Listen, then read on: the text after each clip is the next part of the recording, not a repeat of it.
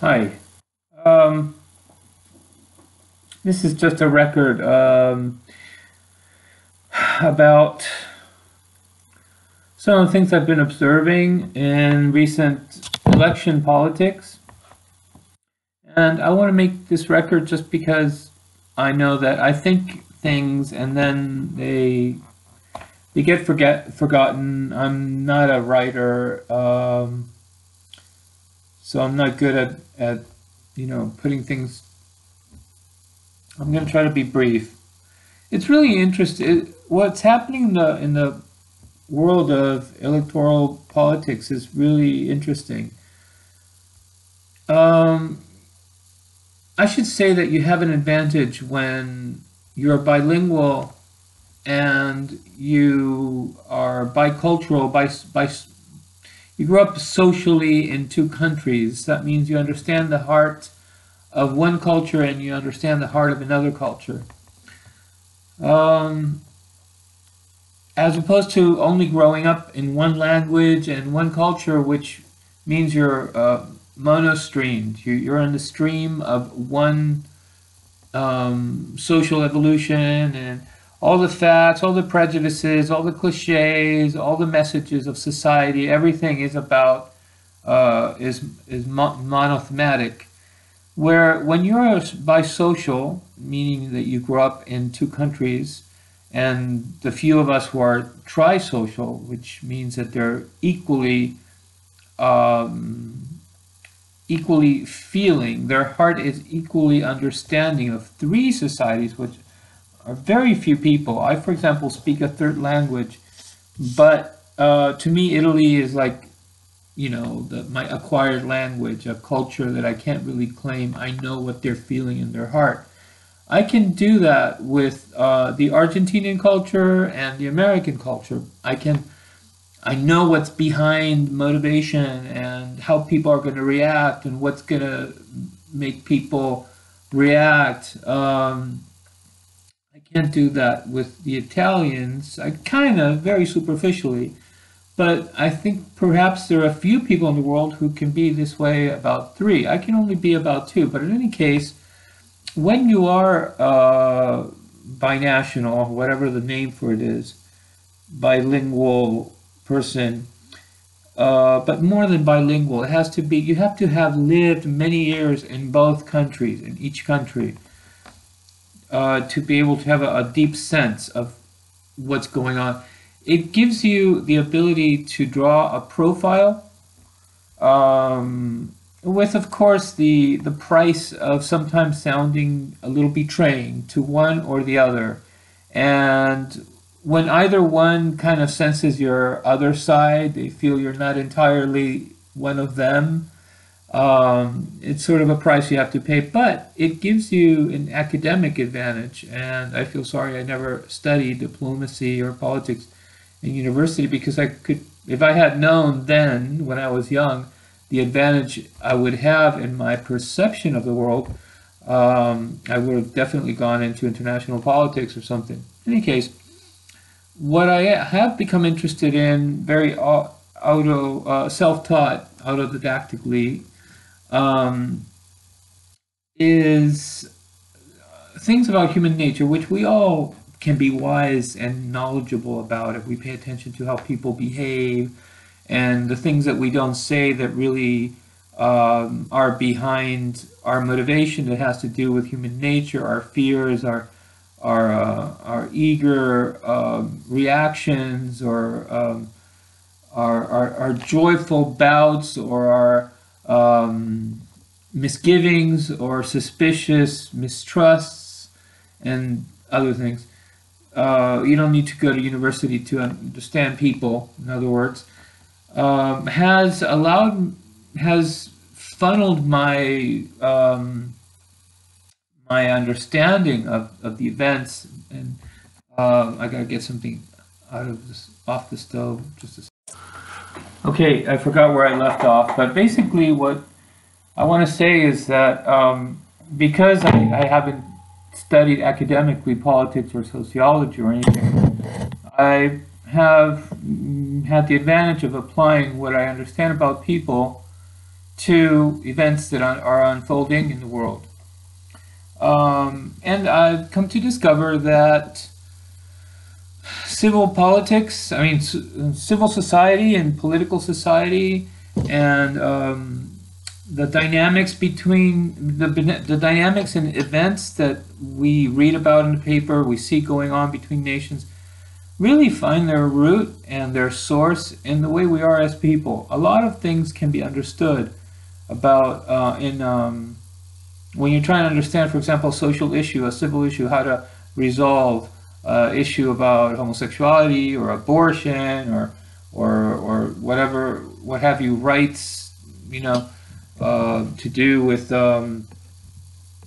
some social issue that we want to bring to we want to bring on the table to argue what is best, what we should do, what is right, what is wrong. Really have their roots in how we are as people, in our nature, and things that we never actually talk about, and that end up motivating us and giving shape to even our government's decisions. You know, like even the quote unquote avarice of capitalism. Let's make an example of that. It has to do with human nature. It has to do with our need to feel secure in this world, and we are actually talking about the psychology of the species, how we evolved to feel about life and what life throws our way, and how we handle situations outside of the world that we've designed, outside of how the world is today. For example, there are ways that are that have to do with how we evolved and what we tend to do, what our tendencies are. You know. And so, understanding human nature, taking it to that level, you can talk about the same issues that we normally read about, that are arguments, sort of academic arguments or intellectual or intelligent arguments that we read about in the paper. Think about them instead rather as what would be expected of human nature between maybe, let's say, two people, or a group of a family against another family, and what dynamics, worries that there may be, subconscious worries that are natural to all people, would be found in that family, in those people, or in those individuals before the same problem at their scale. And you can actually start understanding a lot of things. And what what this is about is something that I've been noticing a lot happening in Western voting politics. It seems that we are hearing in many countries that either speak English or speak Spanish the same descriptions about what has become a polarized, two polarized tendencies in politics. The so-called capitalistic right-wing, Republican, conservative, and the progressive left-wing, socialist. You know, these are the two general areas that we're finding are more, with greater definition, finding themselves more defined in different countries. We just had an election in Britain. I don't think people were so surprised that the Labour Party didn't win, but at the same time, you kind of thought they're supposed to win. What is that about? We hear, for example, politicians. Typically, the argument of the right, of the conservatives, is make industry stronger, make the, affirm the financial sector. It's all about the mechanism of the country's financial machinery. It's all about making the country stronger, bigger, richer through its institutions in the context of money, and they're always talking about the elements of the economy, the interest, you know, in okay, anyways. Whereas if you look at the other side, and I'm not just in the States, but also in Britain, and I just saw the same thing happen in Argentina. You have the human argument of the left, of the progressives, of Bernie Sanders makes points about how the country is functioning that anybody that were to compare what the Republicans are saying and what the socialists are saying, it's hands down a more human, a kinder, more of what we would all want for everybody in the country, coming from the left, from the progressives. And yet we see that when push comes to shove, when it's time to bring down the cards, the Tories won. In Argentina, Labor won, but only because the right wing, they call it the radicals, the radical party, which is like the conservative, sort of conservative center, but in any case, it was the all about liberal economics and so forth, did such a bad job that the country wanted to go back to labor. But if Macri in Argentina had been successful, even half as successful as he promised he was going to be, probably more than likely he would have won. But because he was such a disaster, the result, nothing worked out of all the things that he planned during those 4 years. People went right back to Peronism. We see in Bolivia, Evo Morales does all this stuff that green humanists, he gave representation to the indigenous people. He made the country respectable again. All of a sudden people are talking about Bolivia and how they're all surprised at how this pitiful country that nobody cared, regarded as the poorest country in the Americas, all of a sudden was, on the news, and people were talking about investing, and he did a bunch of good things, but somehow let's skip around what actually happened. It seems that we want to easily forget the unrighteousness of what just happened, which was a blatant military coup. And this is not to get into the sort of the neo-colonialist policies of America wanting to control Latin America and secretly helping them, and all the all the crooked things they did. They did just really politically crooked things. They chased the people, his party out of the country practically, and the American Organization of American States are lying. They're lying. They're just saying. They're saying obviously, without getting into the details, you can tell that behind there is a hand that is forging this change to happen. You can't see it, but you can hear it. You can see all the little myriad of half-truths and all indicating that this is being constructed, pushed, pulled from somewhere. And we seem to be okay with it because we first, the people that denounced this military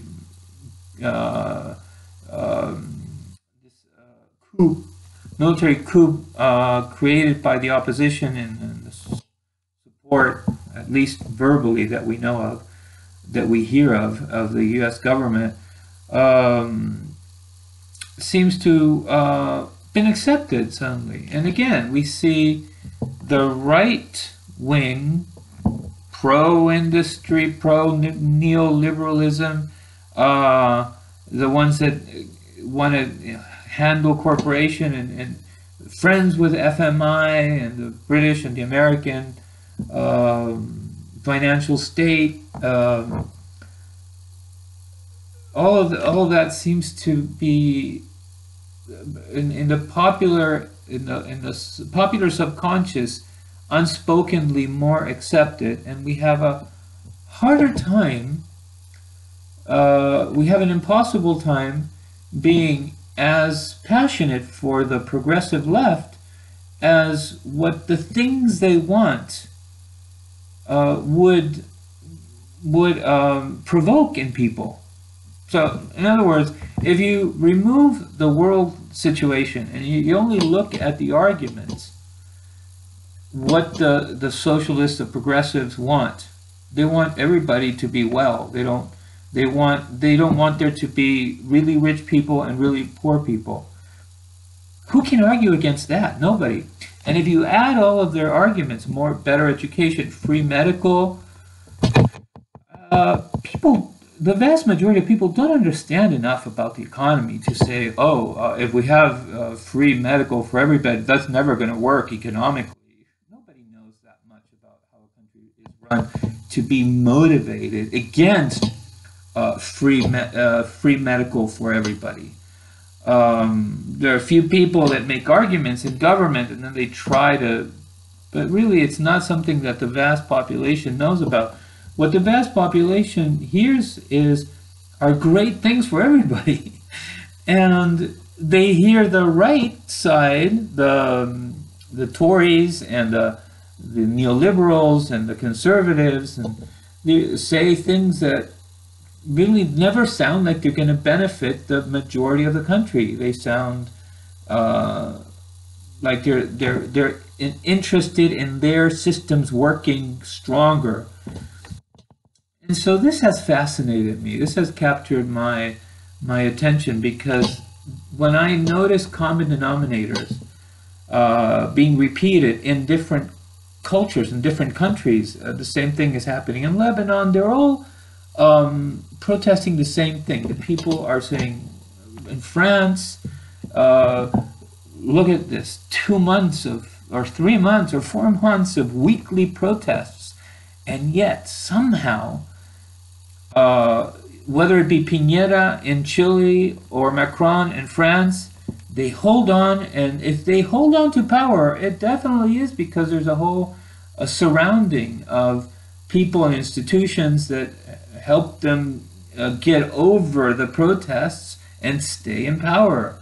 So what is it? What is it about the world right now that all these winning arguments are not making any headway? They're not establishing any footing. They're not able to grow and push.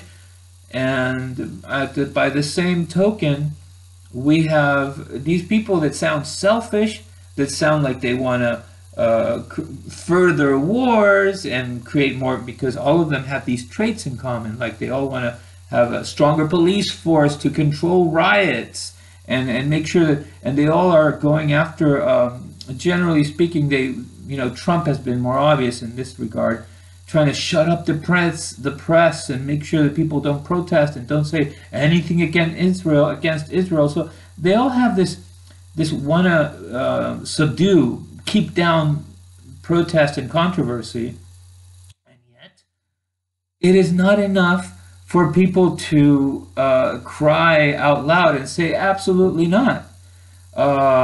We want everybody to share in the wealth of the world. That should be like an enormous, strong ball of force that would be unstoppable. And yet we have the opposite situation. We have what is stronger are the ones that are already inserted in the institution and system and financial mechanisms and control with police and militaries and wars and so I'm looking at it as, like I was saying before, I'm looking at it as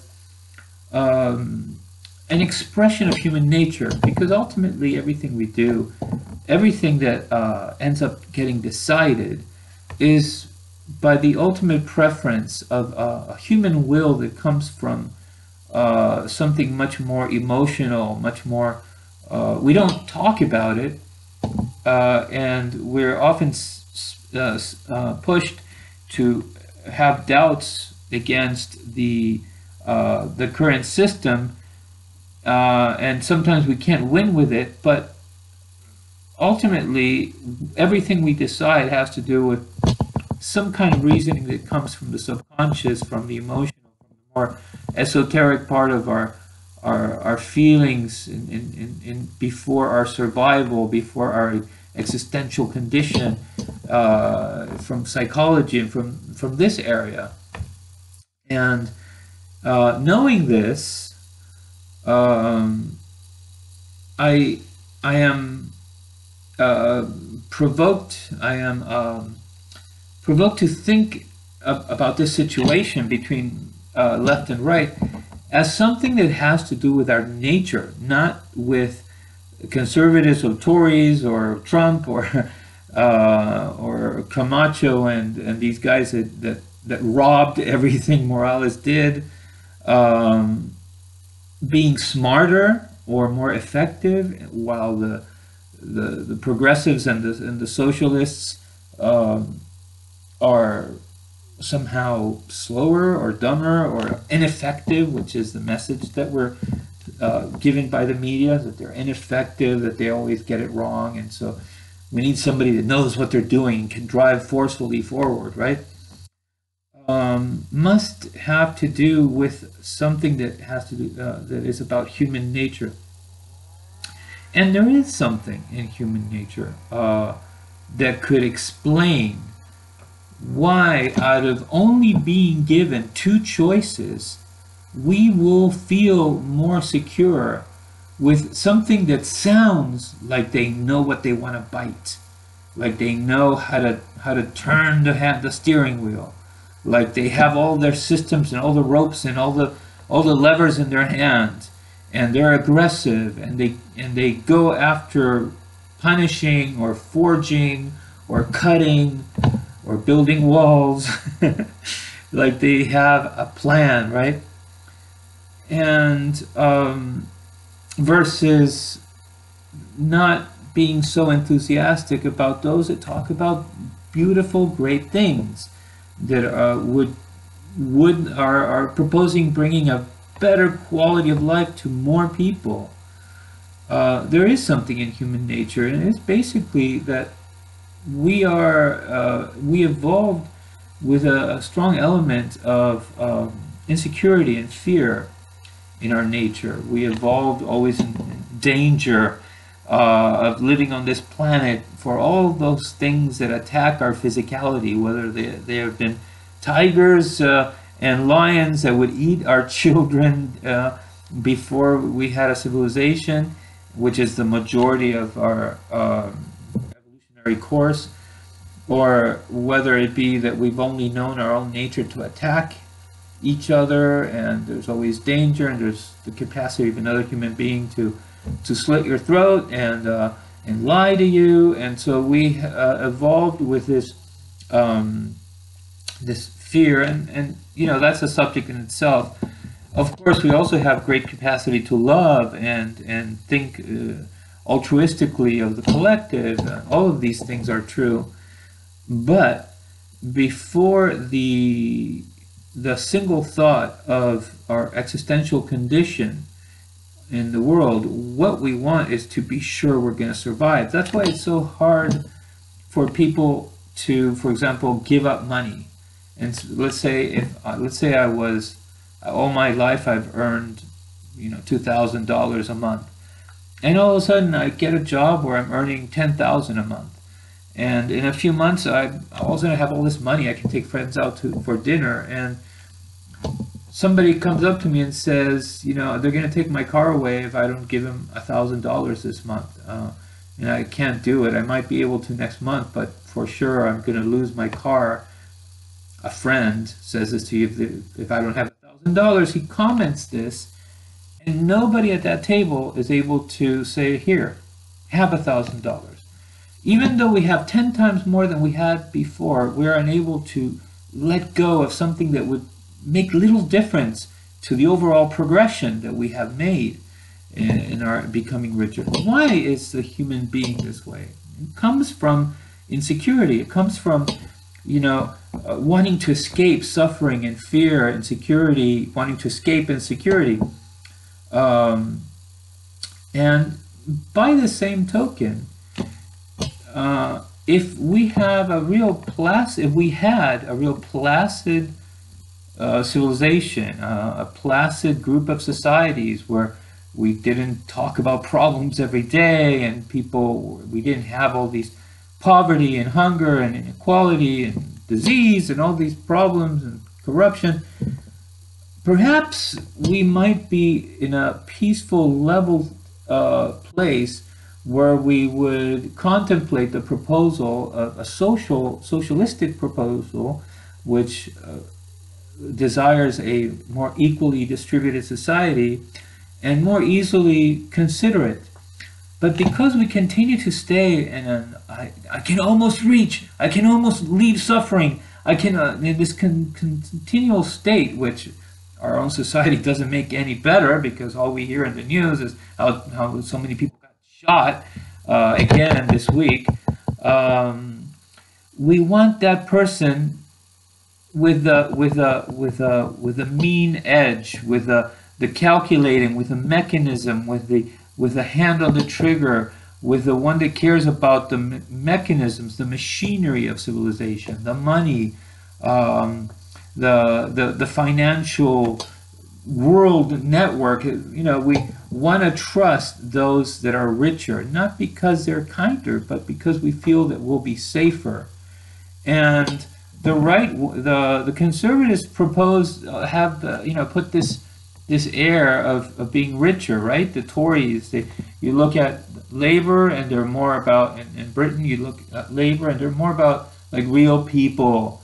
They look the same almost, but even in Britain, but you also see it in Argentina, and you see it also in the States. These two camps have come to symbolize two parts of our psyche. The part that's like more faithful, more trust in human nature, although you find more disheveled cases. And the other ones that are the conservatives, the Tories, the ones that are diehard Trump supporters, they're all about looking good. And then when you look at the media, at the commercials and the selections that are made for propaganda and what have you, you always see that the right conservatives, capitalists, they really care about putting that young, smart-looking person that has it all together. While the other side, when they put their people to speak to the public, they don't even try so hard. But you end up seeing the one that conveys more humanity, more I'm a real person. So you have like these two sides that are obviously speaking about the single human nature, two sides within the two aspects of human nature. Now you could analyze this. What I'm getting at, actually, before I go there, before I go to where I wanted to take it, is that it is important that we see how unfair and how unfair, how unjust the environment, the political choosing environment of voting is right now, because we're proposing to people choosing between one efficiency and another efficiency. In reality, that's not what people are voting for. That's not what they're reacting to. They're going to vote for. It's like, why did Trump and Macri get elected? Macri in Argentina. These are wealthy millionaires. Macri is an industrialist. His father was an industrialist, and people subconsciously felt, well, if Trump wins, that means the country will be richer. And if we are richer, we'll have more choices. We'll be able to do more things. We'll be stronger, and whatever problems we have will get better. That's the subconscious message of the capitalist, conservative Tories and Macri and all these people.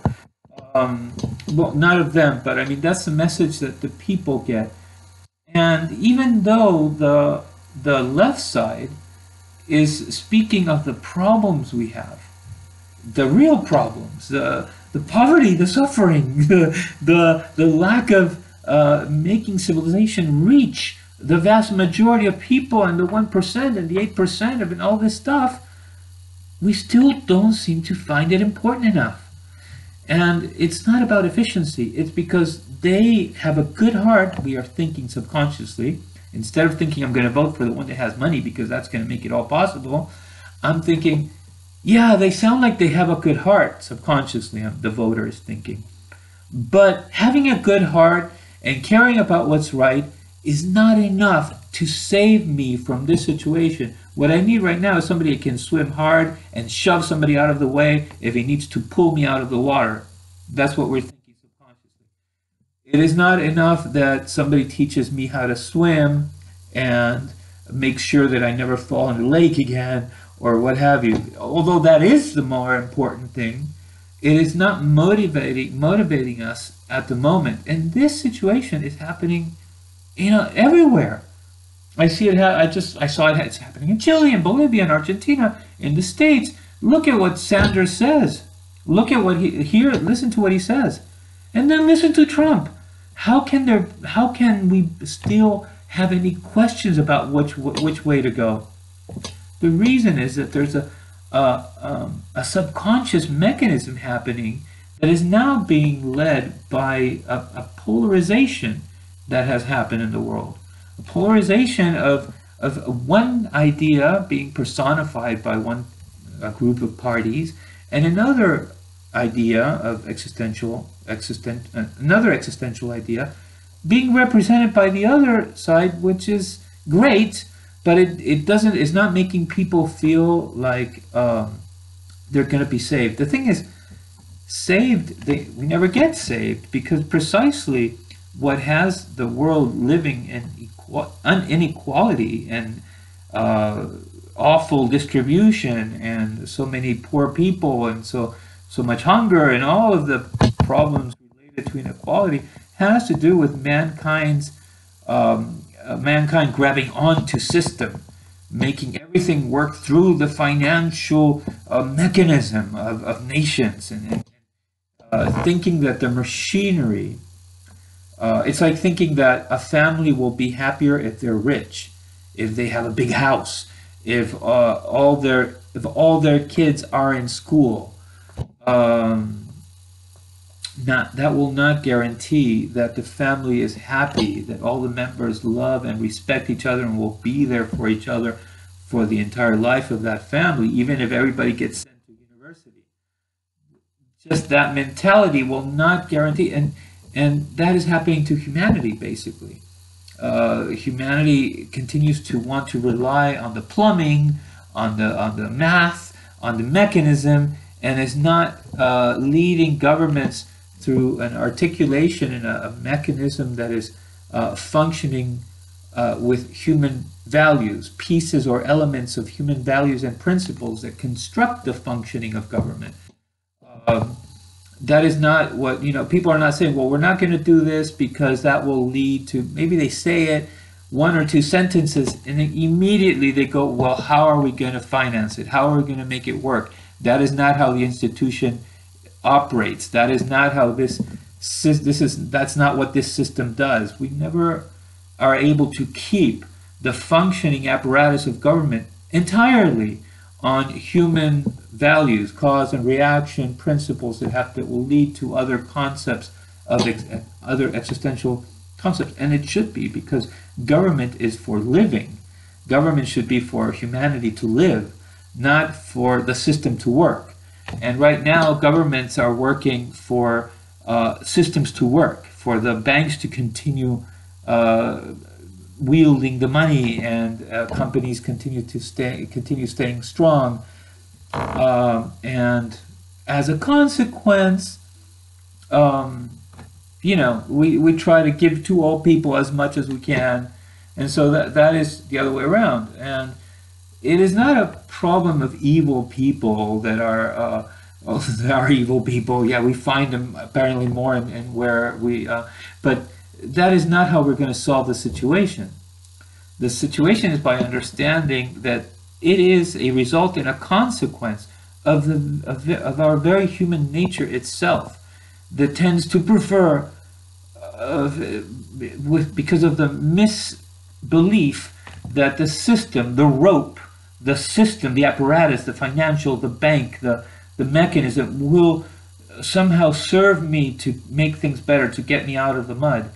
And ironically, when it comes to nations, that system, that rope, that mechanism is exactly what is inhuman. It doesn't think. For humanity, it's inert. They are systems, they are mechanisms.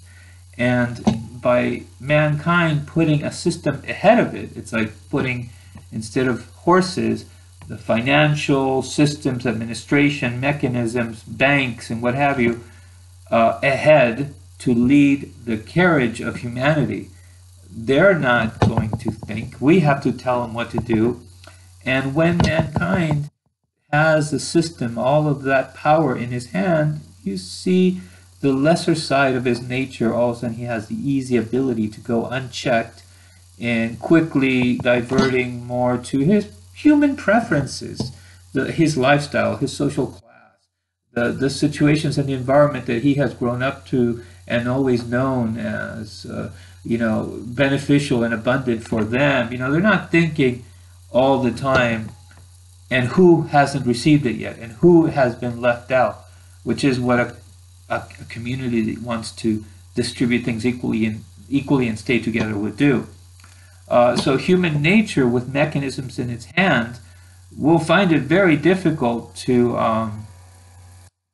use those inert, inhuman systems, whether it's the law, whether it's the banking system, to be fair to the whole panorama of social conditions and realities going on. The emergence of Marxism and socialism is sort of are the first sort of political evolutionary intents to try to think, to try to escape human nature, try to escape human nature's how do you say it? Succumbing to entrapment by mechanisms that have it use the lesser side of its nature and be less towards others. It recognizes that the human being can only love so much when it has a lot of power of system in its hands, and it tends to create oligarchy and unbalance. And so we need a system that is more vigilant of human nature's inadequacies, and regardless distributes everything for everybody, which is the real spirit behind Marxism and socialism. And that's why I see it as an evolutionary step, sort of the next evolutionary step of political progression, political evolutionary progression. Unfortunately, it found itself in human history in a place where, instead of being seen as intellectual exploration upon human nature and its relationship with politics and power, as an enemy. So instead of even, it never got the chance to be questioned, developed, and worked to ways that would seem that everybody would want to see work for the world. Instead, it became a bad guy, an enemy, and we've been at this confrontation, and which has never ceased basically since when the United States said that the Russian Revolution was against them, against capitalism. We have never, and now it's become like little copies of this polarized situation of people that want to better situations for politically through their political thinking, better the situation for the whole population, and people that still believe in the system, except that we don't see it as an expression of the human mind that has popped out into manifested into two political areas. Before we had more political parties, and politics was more about the philosophy that governed mechanisms of government. But now it has been distilled, synthesized to not even a political philosophy anymore.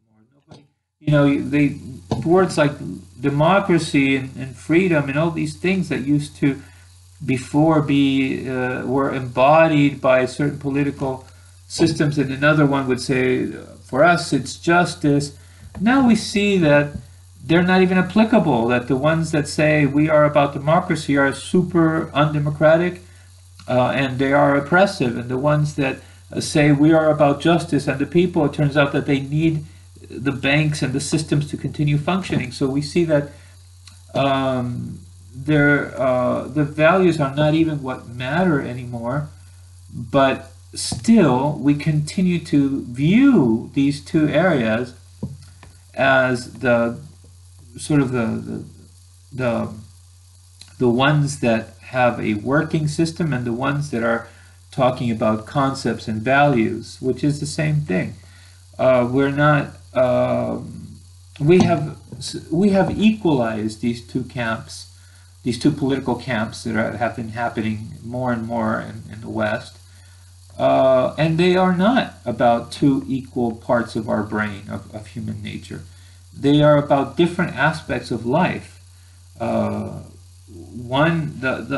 you look at a family, the desire of the older brothers, of the mother, of the father, for all the kids to have toys and everybody to eat together good food, is not symmetrically comparable to making sure that next year we can buy a car, or changing the roof tiles in the house.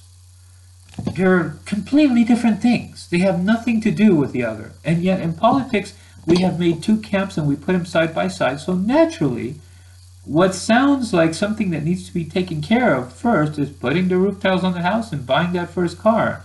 And so they keep winning, but because of what they suggest subconsciously to the population, not because it makes sense, because in reality they don't make sense. Who are making sense are the socialists, are the progressives, are the ones that are saying everybody should have free medical and everybody should be pretty much relatively close to each other in wealth. There shouldn't be disparities in society as far as wealth and education or anything. There wouldn't be an argument. We should only go with that because apparently the mechanisms are about something else. We'll get the mechanisms to work for that if we needed to find a solution. But that's not what we're doing. We have created two different areas, so it's getting worse if we don't diffuse that misperception of symmetry and realize that we're talking about two different sectors of civilization, of humanity, of existence, that have taken possession have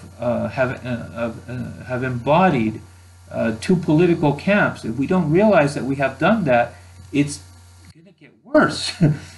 It's going to keep getting worse. And the people that are saying, "But wait, my grandmother died because we couldn't access health care," that are going to get angrier and angrier, and the unbalance is going to continue tilting to the side. We need to diffuse this polarized perception of government, and I don't know, rethink the whole thing. Anyway, those are my 2 cents for today, and have a great evening.